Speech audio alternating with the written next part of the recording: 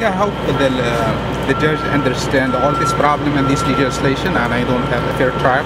For example, when I went to court the first time, we don't even have access to informant. Even special advocate, he didn't question the informant. This is like, you know, just one example.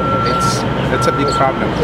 I hope the judge gonna take all this on consideration. You know, it's just like it goes on and on and on.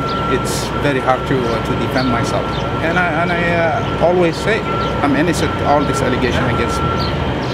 What happens after this? Is this our? Do we have any other avenues to take? I hope the appeal court gonna you know, give me a new trial, or you know, I don't know what's coming from. I'll wait until the decision gonna come. I don't want to jump one steps ahead. See what's the judge gonna decide.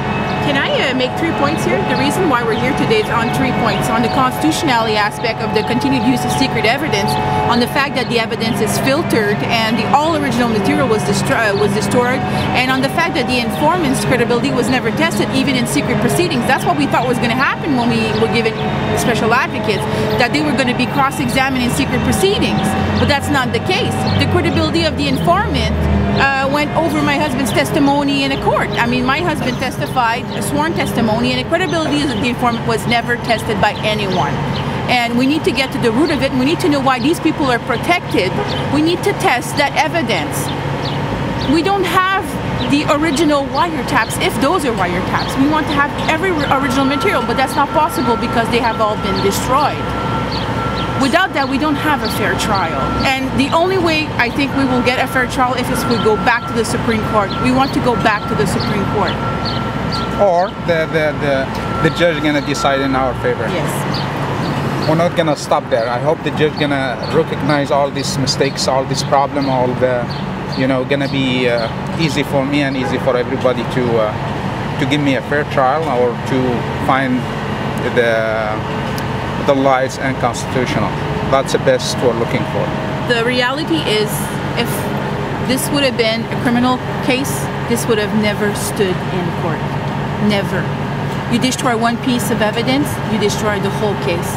And it's been going on and on and on. How much abuse on the part of the government do we need to take?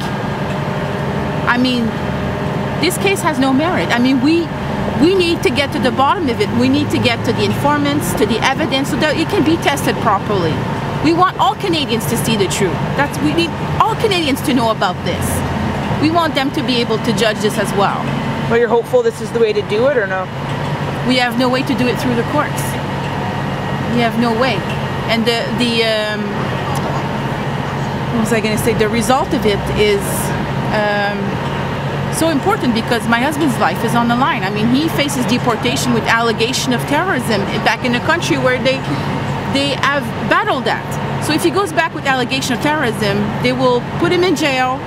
It's recorded. They will torture him, and he could be killed. The outcome of this is extremely serious.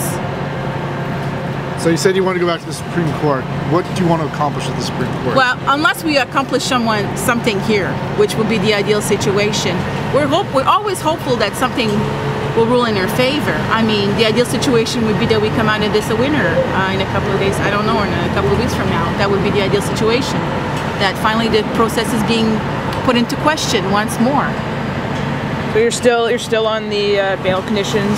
Yes, I'm still on bail conditions. Same restrictions? Warning GPS, I can't leave the Ottawa area. There is more than 200,000 bonds and cash money on my head. If I leave the Ottawa, has to be pre-approved with the Canadian Border Service Agency. We have to take some of the supervisor with me, my wife, or the people put money. I can't use the phone outside. I can't use the computer. I'm not allowed for a cellular phone or internet inside the house or outside.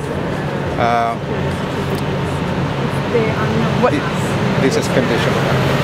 If this appeal is not overturned, if they uphold your certificate this week, what happens? I have a hard time to to convince myself that judges won't see the problem we have in legislation. I'm not gonna jump, ahead. We're gonna rule it's constitutional or not, or there is abuse in the process. I'll wait and comment after I'm hoping for the best, but I'm gonna wait for the judgment first before I'm gonna get to a conclusion what's gonna happen.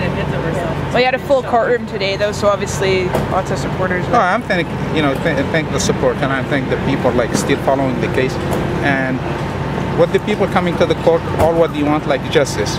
I don't think so. Maybe you're familiar with the criminal cases. When you go to another court, they have everything on the table. It's like you have to defend yourself, you have the witness, you have the accuser to face the accuser. We don't have in these cases.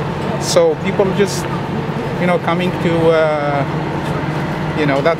that's I believe that's what Canadians believe, and that's what the supporters believe, and I hope everybody have a right to defend himself. Yeah, and I'm sorry, I just like to add that anybody who's critical of the process needs to put himself or herself in my husband's shoes, and if it was them that was put in jail without charge, without access to the evidence, you're not given the evidence or the opportunity to